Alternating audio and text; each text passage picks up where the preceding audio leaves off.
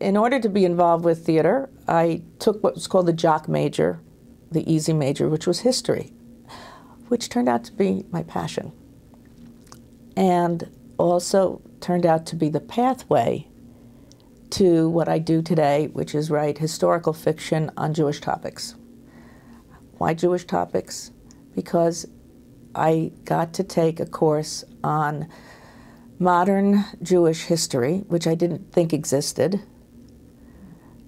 being taught by a guy named Yerushalmi. And Yerushalmi is, until he passed away, but he still is, one of the greatest professors on Jewish history, modern Jewish history, who ever existed. And I didn't know that. I just took this course. And like that rabbi who galvanized me when I was a child, this was like him. I just exploded with excitement. It was like, I don't know, fireworks going off in my brain. I thought Jewish history was one story. So Moses went up the hill, he got 3 tablets, he came down the hill and he got so angry he dropped them. They broke. He went back up the hill and he got shortchanged and only came down with 2. What? So this is what I thought, because every year in Hebrew school, that's as far as we got on the story. We never got any further. And then, I don't know, 2,000 years later, we all got burnt.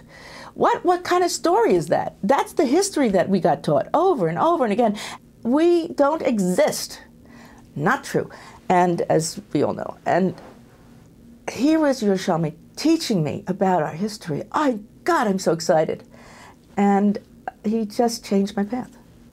And so from then on, I just gobbled up that stuff. It was very exciting because he was teaching me in 1969.